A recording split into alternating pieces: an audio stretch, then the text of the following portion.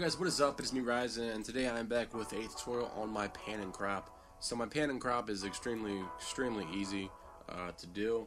So yeah, I'm gonna do a quick RAM preview, and while I do a RAM preview, I'm gonna tell you guys that I am taking donations for a new microphone. You guys can simply just donate in the description below. There's a link, or you can buy some off my Selfie store because that also goes towards my donations too.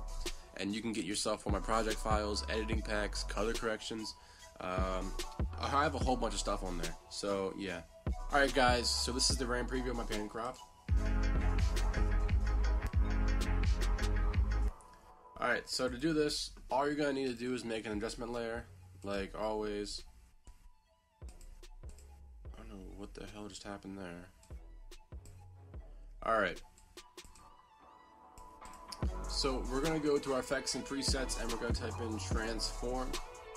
We're going to put that onto the adjustment layer. Now, you want to go where the first one starts, and you want to scale, keyframe your scale and keyframe your rotation, then hit U on your keyboard. And I believe it's 7 keyframes, so 1, 2, 3, 4, 5, 6, 7. And we're going to put my scale to 106, and we're going to put my rotation to 0.4. Now, if you really wanted to, you could go every time you put this on and change the rotation from negative to positive.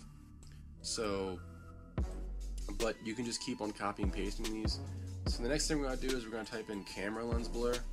This is one of those things, it just kind of adds a little bit of effect to it, doesn't do too much. We're going to put it to 2, and then we're going to put it to 0 after 7 keyframes, so everything is lining up. And the next thing we're going to do is we're going to put on exposure. This is a pretty easy pan and crop. It's pretty simple, and it gets the job done for me at least. So we're going to put the exposure to 0.25. And then we're going to go, like once again, 7 keyframes and put it down to 0. And now if we hit U on our keyboard, that's going to display every keyframe. We're just going to copy these. Now, after you do the first one, you can either line it up like I have it right here, or you can line it up so it's kind of in the middle, or what you think is even on both sides. So, but then every next keyframe, you want to copy and paste it so that the marker here is in between these two. And obviously if you're going 7 keyframes, you're not going to be able to get perfect. But yeah, that was a tutorial on my pan and crop. It was very short, very simple. Hope you guys did enjoy. Make sure to leave a like. Peace. Also, you guys can submit for my underrated editors week 9. Almost forgot about that.